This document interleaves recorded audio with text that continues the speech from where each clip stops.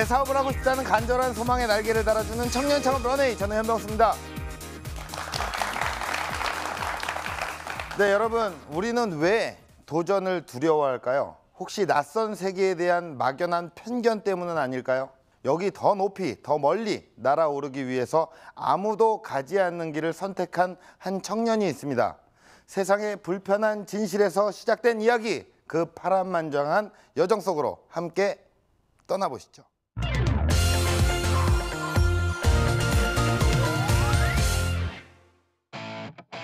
다 쓰러져가는 판잣집 단칸방에 새들어 살던 어린 소년이 있었습니다. 논과 밭밖에 없던 외진 동네에는 철도가 개통된다는 소식이 들려왔고, 땅을 가지고 있던 동네 어른들은 하루아침에 부자가 되었는데요. 그 경험은 어린 소년에게 큰 충격을 가져다 주었습니다. 그리고 그날부터 소년의 꿈은 공인중개사가 되는 것이었죠. 친구들이 수능 공부에 한창일 때 19소년은 자격증에 매진했고, 친구들이 대학 생활의 재미에 푹 빠져 있을 때 그는 불편한 정장 차림으로 밤낮 없이 뛰어다녀야 했습니다. 구두굽이 닳도록 돌아다녔지만 단 한 건의 계약조차 쉽지 않던 시간들. 어려움을 극복할 수 있던 힘은 바로 진심이었는데요. SNS 속에 고스란히 담아낸 진솔한 이야기들. 그렇게 꿈을 이룬 청년은 두 번째 도전을 시작합니다. 바로 빌딩 정보를 손쉽게 볼 수 있는 애플리케이션을 개발하는 것이었습니다. 뜨거운 태양 아래 천여 개의 빌딩을 뛰어다니며 만들어낸 작은 기적. 불신으로 무너진 부동산 시장에 신뢰의 탑을 쌓다. 불투명한 빌딩 투자 시장을 투명하게 바꿔낸 이야기 속으로 여러분을 초대합니다. 편견을 깨고 세상으로 나온 이야기가 지금 시작됩니다.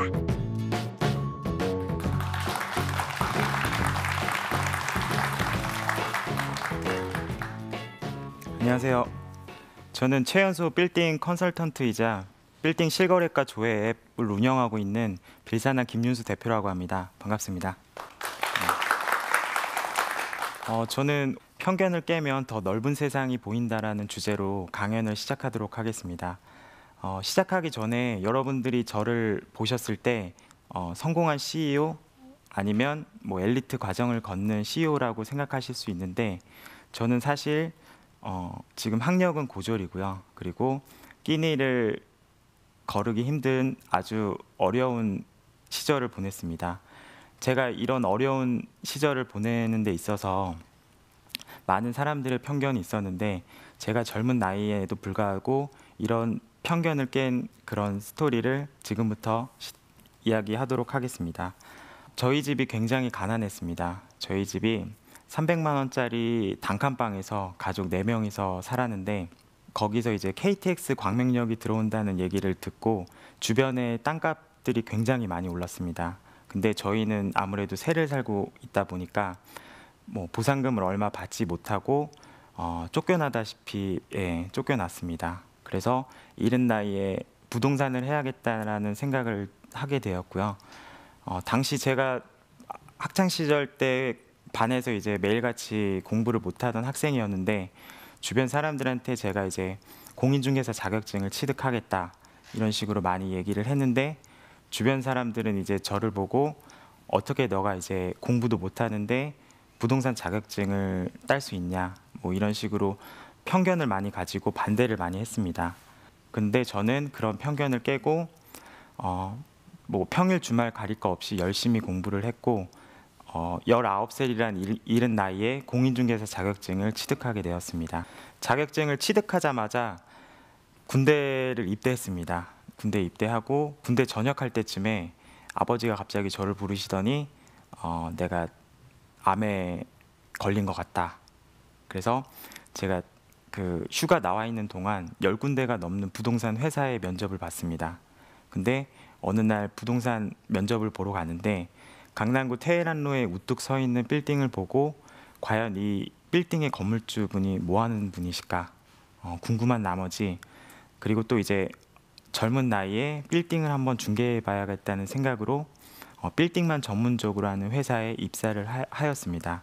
처음에 입사했을 때 제가 나이가 그때 21살이었습니다. 21살이고, 그리고 이제 제가 성격이 많이 소심해서 주변 사람들이 과연 너가 이제 빌딩 중개를 할 수 있겠냐, 그런 식으로 좀 편견을 많이 가졌는데, 그런 걸 좀 더 깨기 위해서 더 열심히 남들보다 더 열심히 많이 노력을 했습니다. 그래서 24살이라는 나이에 최연소 팀장이 됐고요. 그리고 그 나이에 맞지 않는 억대 연봉자가 됐습니다. 그렇게 억대 연봉을 받으면서 남 부럽지 않게 생활을 하고 있는데, 근데 저는 제가 하고 싶은 일을 마음껏 하고 싶었습니다. 근데 회사라는 곳에 소속돼 있다 보니까 많은 제한들이 되게 많았는데, 저는 그냥 그런 억대 연봉이랑 그런 편안한 회사 생활을 버리고서 창업을 결심하게 됐습니다. 제가 창업을 하려는 분야는 빌딩 실거래가를 볼 수 있는 것으로, 아파트 같은 경우에는 보통 시세를 파악할 수 있지만 빌딩 같은 경우에는 인근 시세를 파악하기가 어렵습니다. 그래서 빌딩 실거래가를 볼 수 있는 앱을 만들게 되었고요. 그리고 처음 시작했을 때 사무실 임대료 낼 돈이 없어서 주택에서 월세 70만 원을 내고 주택 겸 사무실로 같이 썼습니다. 그래서 그 직원 한 명이랑 나만 믿고 따라와라 해가지고 아무것도 없었을 때 맨날 새벽 5시에 일어나서 그 직원이랑 아침부터 이제 빌딩 사진 찍으러 다니고 빌딩 데이터를 모아가지고 지금 저희가 운영하고 있는 실거래가 앱을 만들게 되었습니다. 전에 같은 경우에는 이런 정보 같은 거를 좀 숨겨야지 사람들이 찾아왔지만, 좀 이제 시대가 변하면서 정보를 더 공유해야지만 사람들이 몰려오는 시대로 더 변하기 때문에, 저는 앞으로도 이 앱을 가지고 더 정보를 오픈하고 사람들한테 더 공유할 예정입니다. 처음에는 그 실거래가 앱이 과연 될 수 있을까?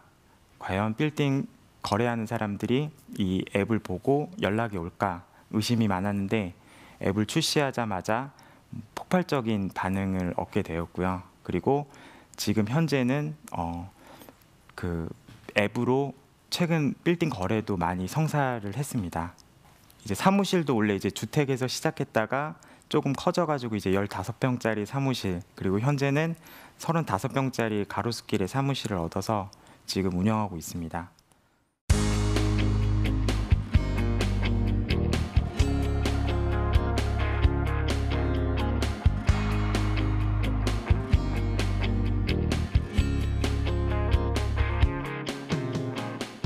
그래서 이렇게 성공하는데 노하우가 있다면, 첫 번째로 저는 브랜딩을 하라라고 좀 말씀드리고 싶습니다.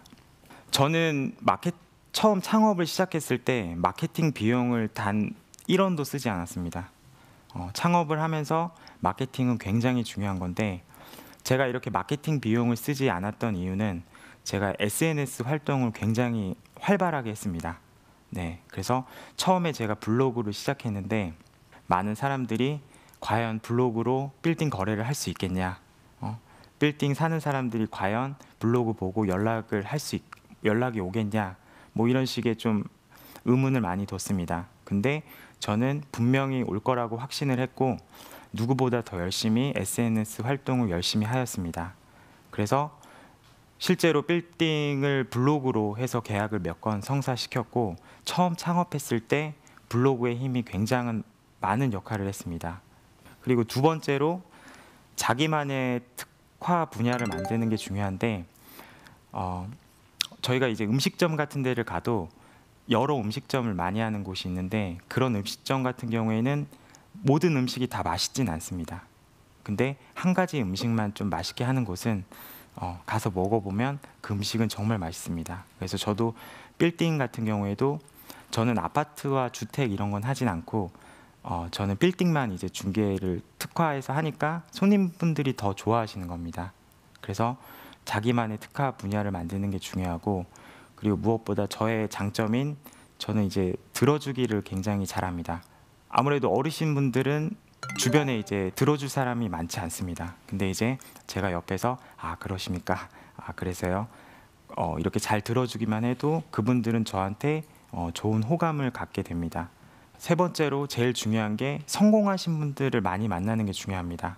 저는 아무래도 이 일의 특성상 건물주분들이 대부분 어떤 분야에 성공하신 분들이 굉장히 많습니다. 어디 회사 대표님, 어디 회사 회장님.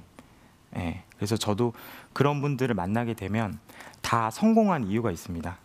아무렇지 않게 성공하신 분들은 제가 봤을 때 단 한 명도 없습니다. 그래서 그분들을 만나면 굉장히 좋은 영감을 많이 얻습니다. 그래서 그분들을 따라하기도 하고 실제로 지금 그 영업을 하면서도 그분들의 많은 영감을 받고 더 따라하려고 많이 노력을 하고 있습니다. 그리고 마지막으로 창업하시는 분들에게 해주고 싶은 말은 뭐냐면 자기만의 편견을 가지고 있으면 안 됩니다. 자기만의 기준을 정해서는 안 되고 남들이 안 된다고 하는 거를 더 깨려고 해야 됩니다.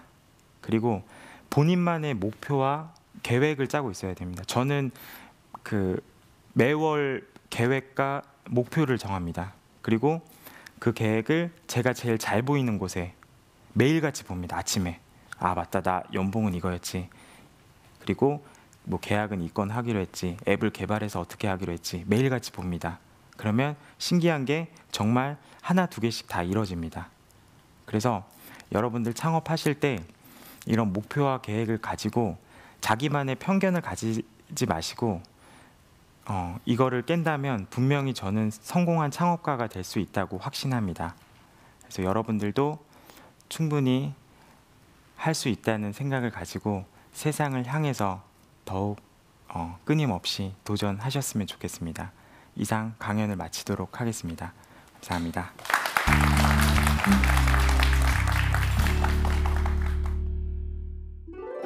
세상의 편견과 맞서는 방법. 자신을 브랜딩하라. 나만의 특화 분야를 만들어라. 상대방의 이야기에 귀를 기울여라. 성공한 사람들에게서 영감을 얻어라. 네, 강연 잘 들었습니다. 네. 네, 실례지만 저기 나이를 좀 한번 여쭤봐도 될까요? 올해 나이가 어떻게 되시나요? 네, 저는 27살입니다. 27살. 네. 그럼 이제 19살에 공인중개사가 되셨고 네. 21살부터 이제 빌딩을 중개를 하는 일을 네. 본격적으로 하신 거고. 네. 예, 그러면 이제 그 빌딩을 이제 거래를 해요. 네. 큰 돈을 거래를 하는 어떤 고객의 입장에서는 네. 군대 이제 막 갔다 온 21살의 어떤 공인중개사분에게 네. 거래를 하기가 네. 조금은 네. 이렇게 좀 뭐 편견입니다. 편견. 네. 첫 거래는 어땠는지. 첫 거래를 했을 때 그 아무래도 그런 나이 때문에 네. 좀 더 이제 실력으로 더 승부를 하려고 많이 노력을 했고 예. 그리고 무엇보다 이제 진심으로 다가가려고 예. 많이 고객한테 예. 이제 어필을 하니까 고객도 오히려 이제 나이 어린 게 이제 단점이 아니라 오히려 그 자녀같이 이렇게 봐주시면서 예. 예, 이렇게 좋게 봐주셔가지고 거래가 잘 잘 성사됐습니다. 성사됐군요. 예. 현재 그러면 사업 현황은 어떻습니까? 지금 서울시 전역으로 확대해서 서비스하고 있고요. 예. 그리고 지금 앱으로 거래한 빌딩 매각 가액은 한 200억 정도 됩니다. 예. 실거래가를 어플리케이션에 공개를 하잖아요. 네. 사실 이게 그 빌딩 거래를 하기에는 저도 이제 그 가격에 대해서는 잘 모르고 있지만 네. 조금 그 나름대로 암암리의 어떤 거래가 되고 조용히 이제 뭐 그렇게 되는 어떤 의미인지 알았는데 실거래가를 공개하는 데 있어서 네. 건물주의 어떤 반발이라든가 네. 뭐 이런 것들은 없었나요? 처음에 저도 이제 반발이 좀 많을 거라고 예상을 했는데 예. 근데 생각보다 오히려 좀 더 좋아하시더라고요. 그래요? 주변에 이제 팔린 것들도 확인할 수 있고 예. 내 빌딩의 시세가 얼마인지도 파악이 가능하기 때문에 오히려 건물주분들이 연락이 와서 본인 사례도 좀 올려달라고 예. 하시는 분들도 있고 오히려 좀 긍정적인 반응이 많았습니다. 그러면 이제 대표님 같은 경우에 수익 구조는 네. 중개 수수료로 이제 받는 건가요? 중개 수수료로 인해서 이루어지는 건지. 네, 아무래도 거래 금액이 좀 크다 보니까 빌딩이다 보니까 이제 예, 거기에 예. 법적 수수료가 법정- 0.9%인가 그렇죠? 예, 그렇죠. 0.9%인데 그게 좀 되게 상당합니다. 상당하겠죠. 네.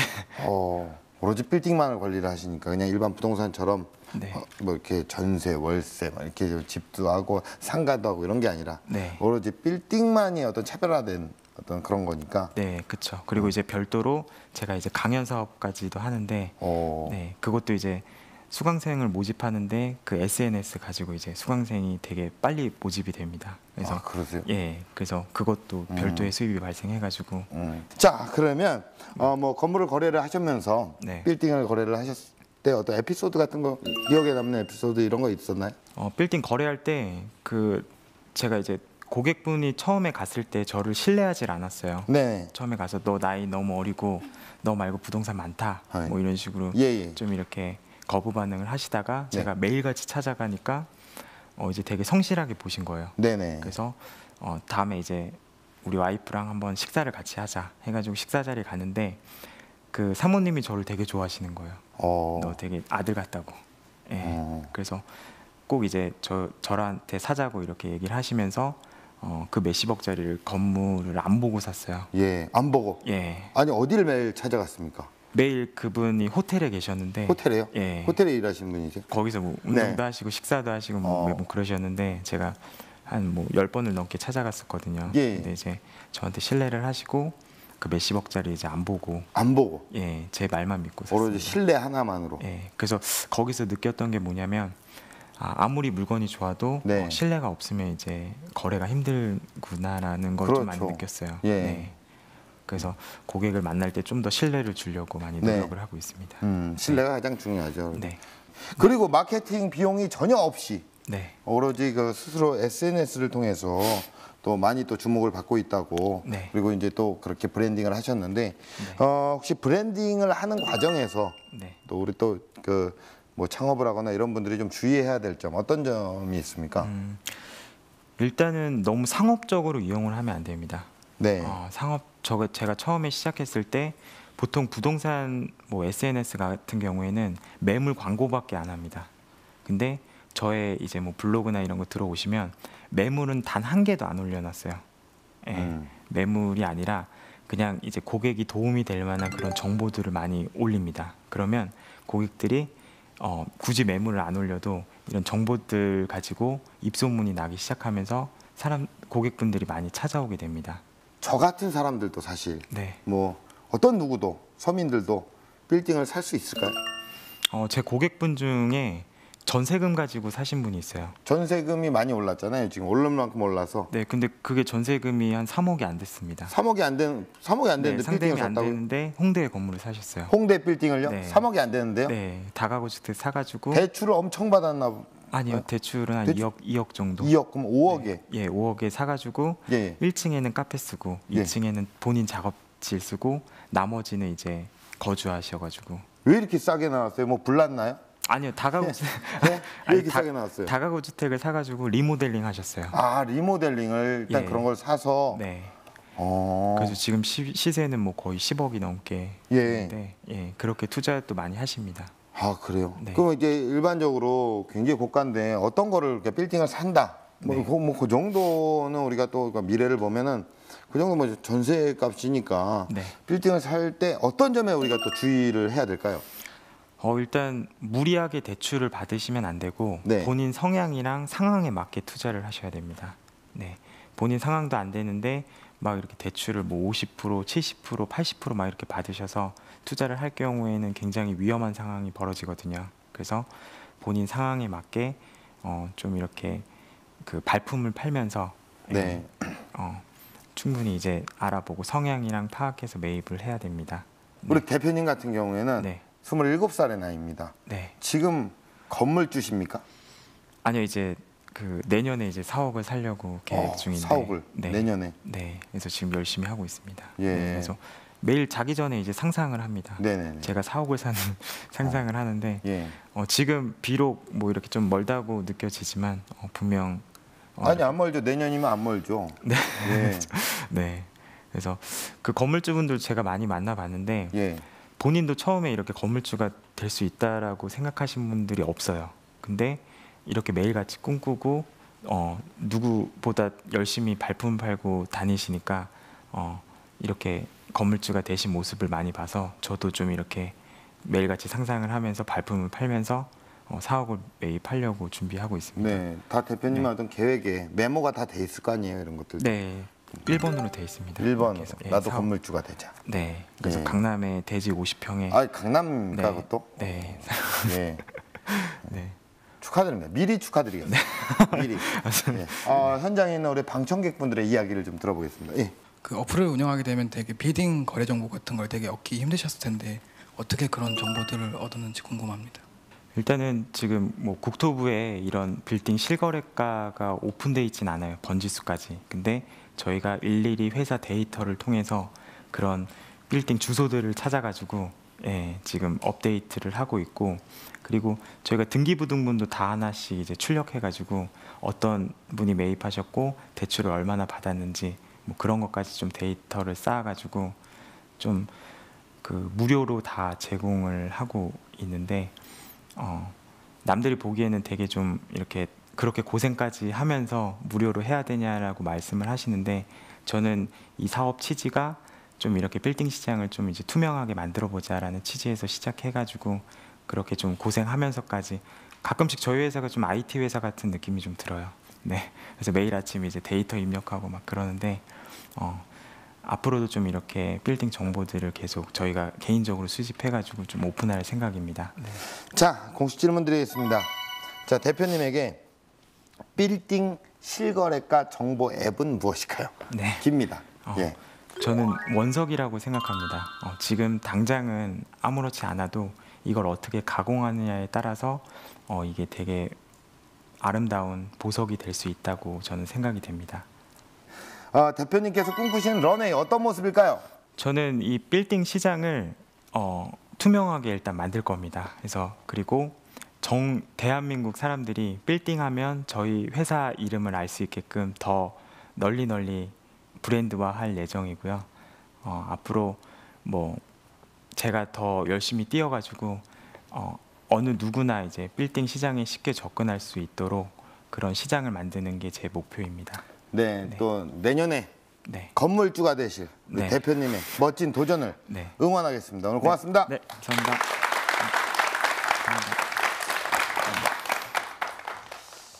네, 여전히 우리는 무수히 많은 편견의 벽 속에 갇혀 있습니다. 아무리 부딪혀도 깨지지 않는 장벽들이 수없이 여러분들을 옥죄고 짓누르고 좌절하게 만들 겁니다. 하지만 절대 겁먹지 마십시오. 부딪히는 순간 이미 균열은 시작됐으니까요. 청년창업 런웨이였습니다. 고맙습니다.